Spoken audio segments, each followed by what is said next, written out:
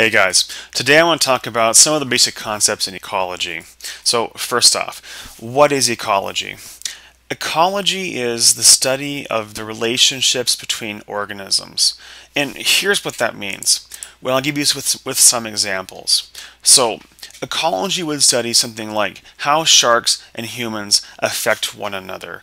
One example might be humans might look at how shark attacks occur in certain parts of the world.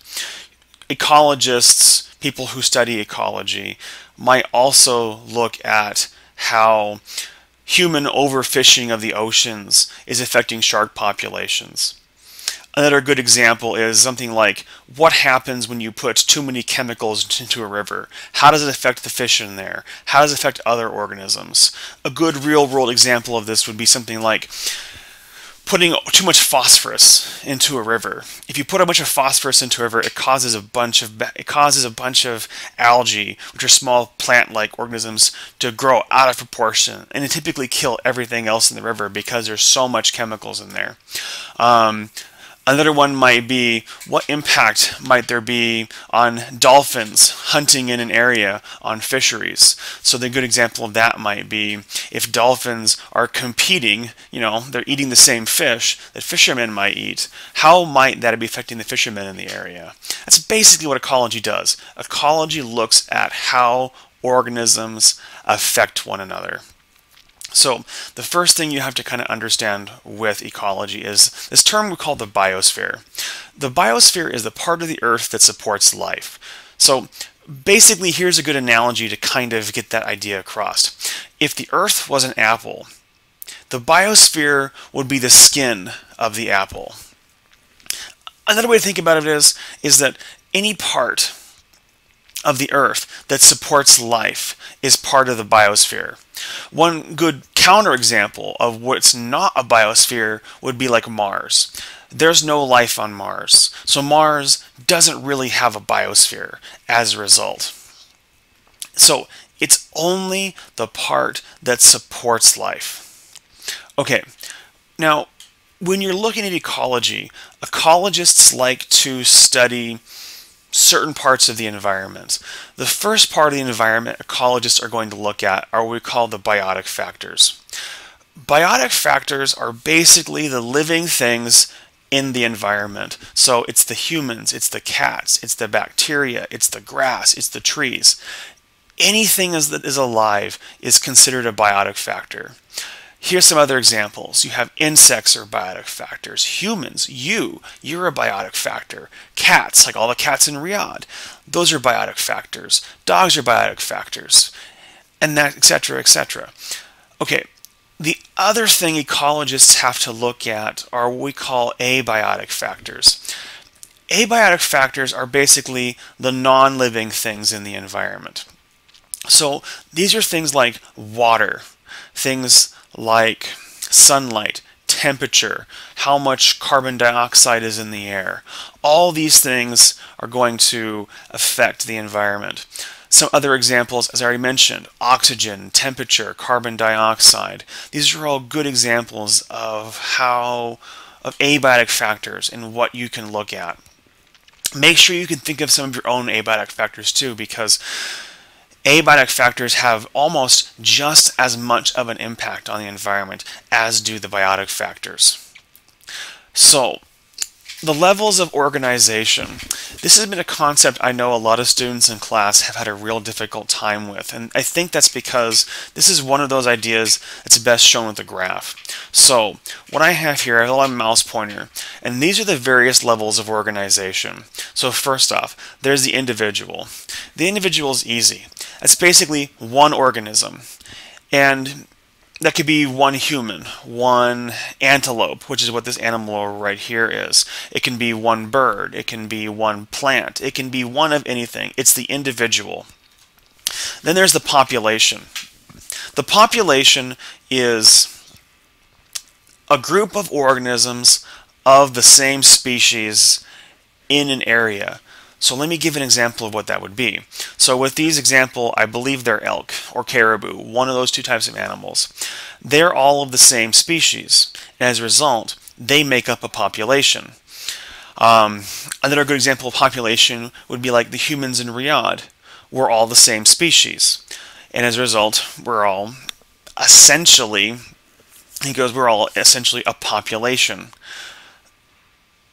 The next level we call a biological community. Here it's marked as a community.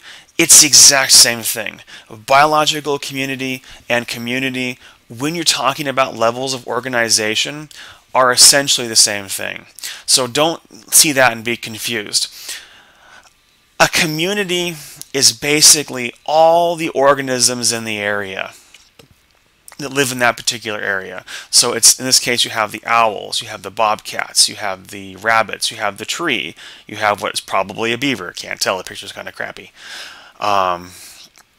He goes, you have a moose right here. You have all the various trees. This makes up the biological community. It's all the organisms in an area. Now, the next level is a little more complicated. The next level is called the ecosystem. The ecosystem is basically the biological community plus the abiotic factors. So things like the water, the temperature, the mountain ranges in the area, the carbon dioxide in the air. The ecosystem is essentially all of those things added to it. Now, there's one point of confusion here. I'm not going to test you on it, but I at least want you to understand that it's there. If you look at this picture, it shows community and ecosystem. The ecosystem seems to have more animals. That's true. The ecosystem tends to look at the whole area. The problem with this whole idea of levels of organization is that we're not going to go into enough detail to really explain how to consider one thing part of the ecosystem versus part of the community, and how big you want to make it or how small you want to make it. So for the purpose of this class, don't worry about that. Just know that the ecosystem is basically the biological community with the abiotic factors, the non-living things included. Now, the next level up from ecosystem comes biome. Biome is a good picture you can see right here, in which they essentially have the northern part of the United States as one biome. This right here is almost looks exactly to what they have right here. So it's the whole area. Every place that has this type of ecosystem is considered this type of biome. I think this would be, by the look of it, grassland biome. So a biome is basically just ecosystems that share a certain quality, that all share something in common. So they all, like, there's the desert ecosystem, there's ocean ecosystems, there's coral reef ecosystems, there are even underwater ecosystems that are at the very bottom of the ocean that are run off of a totally different system. A biome is just basically looking at a collection of ecosystems that share a similar quality. And the last level is a word we've already talked about. That's biosphere.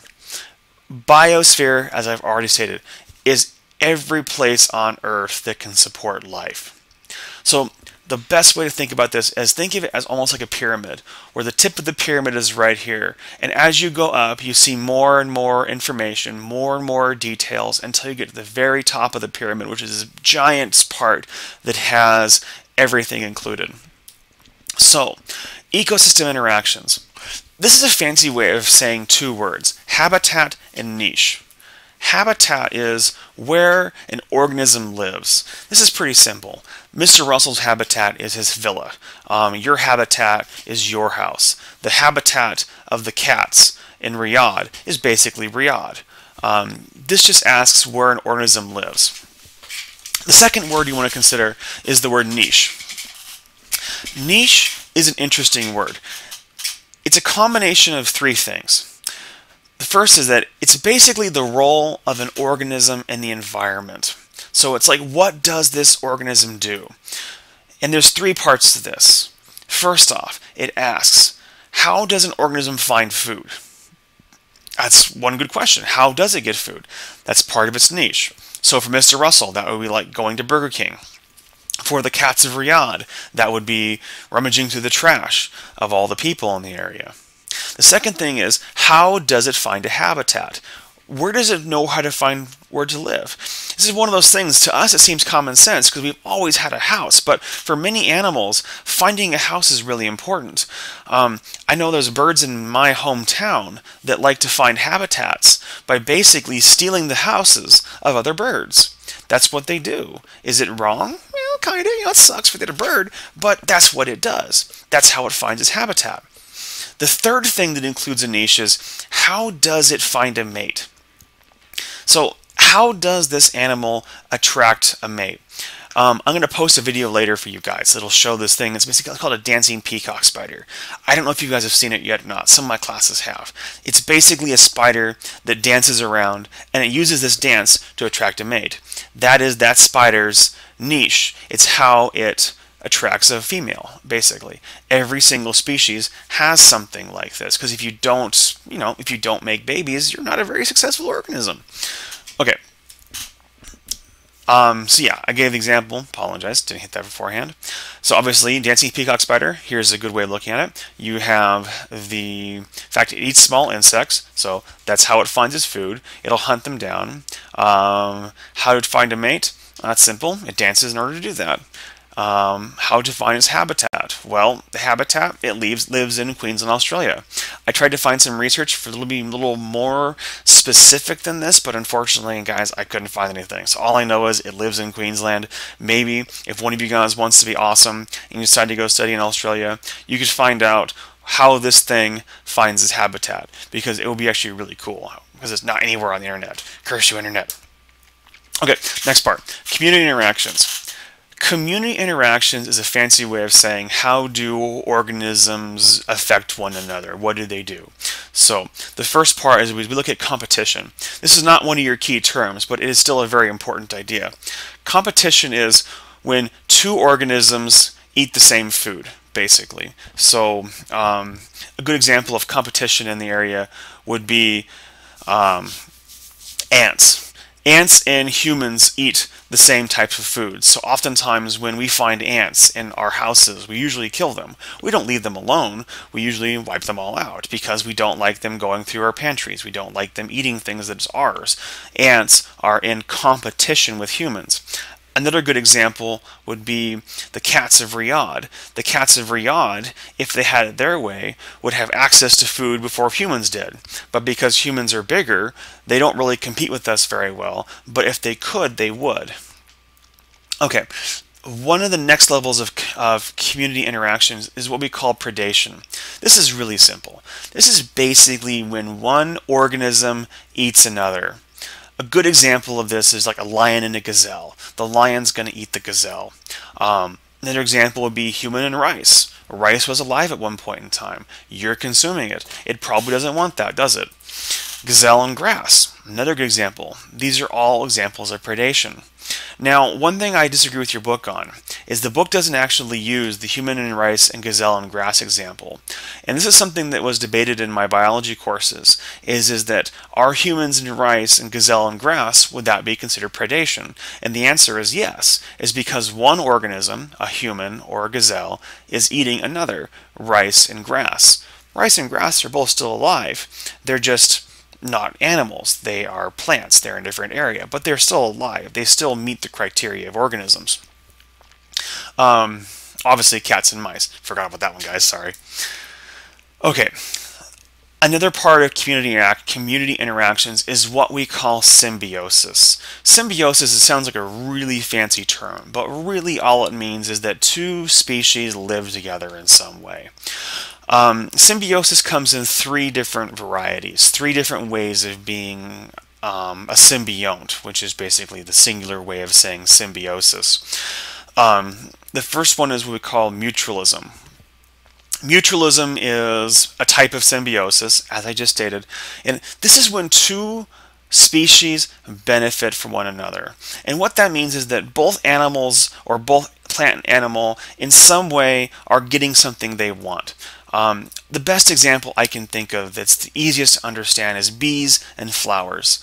The bee gets pollen from the flowers that it can turn into honey. The flower gets basically a chaperone. The bee lands from flower to flower, collecting pollen, and because pollen's, sticky and grainy and it falls off easily, the bee is going to deposit pollen at every single flower. So the bee is effectively acting as the mating guy. He's the guy who's helping the flower find other flowers to have babies with. Another great example would be apple trees and deer. One thing I said beforehand, if I give this example in class for the 9th graders, I don't think I gave it the 10th graders, is that apples like animals because the animal walks up, eats the apple, and then hopefully will eventually poop out the seeds of the apple after it's eaten it, and it'll be somewhere away from the tree. That way the seeds don't have to compete with the parent anymore, because the parent, hopefully the animal ate the apple, walked away somewhere, and pooped out the seeds at some point in time, and that's really good for the apple. Commensalism. Commensalism is when one organism benefits and the other one doesn't really care. The best example I can think of that you guys will know is the cats of Riyadh and humans. Humans don't really care about the cats that run around Riyadh, but the cats benefit in some way because we're here. The cats rummage through people's trash and they eat a lot of the trash. That saves Riyadh money, but at the same time, he goes, the cats are surviving off the trash of humans. But humans aren't really being helped by this relationship. They're there. We see them. Cats are cute. Everyone likes cats. At least the internet likes cats. So to us, we see that and we don't really care. It's like, oh, okay, it's a cat. Don't worry about it. The cat, though, the cat needs us. Without us, the cat wouldn't survive. That's a type of commensalism. Oh, another good one this year. If you remember Finding Nemo, clownfish, which is what Nemo essentially was, and sea anemones. Sea anemones are little poisonous. They're animals, but they're really kind of weird animals. There's little poisonous little tentacle things that are inside the water, and they have little stingers. The clownfish is immune to their sting, doesn't get stung by them, but other animals do. So the clownfish will hang out in the sea anemone in order to protect itself from other predators in the area. But the sea anemone doesn't really care. The anemone doesn't benefit from the clownfish, it's just kind of there, so it doesn't really care.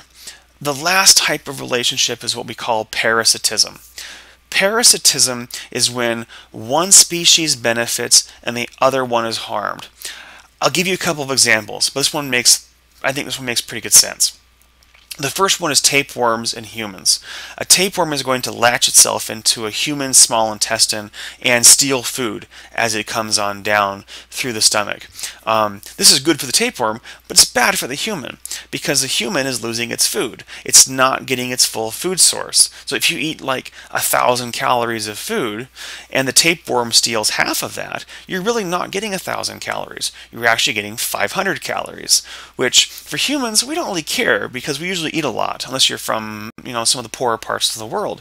But for the tapeworm, it's essential. You have to be there to survive. Another great example, and this one kills millions of people every single year, is malaria in humans. Malaria is a parasite. It's a small little organism we call a protozoan, and the malaria parasite needs humans in order to survive. And humans are hurt in the process. Malaria is a deadly disease. It can kill you. So, in general, it's a bad thing. And that's basically all the information from this chapter you want to worry about, guys. If you want to take notes on this video, feel free. If you have questions, please feel free to post them in the comments below or come find me on Edmodo or in class.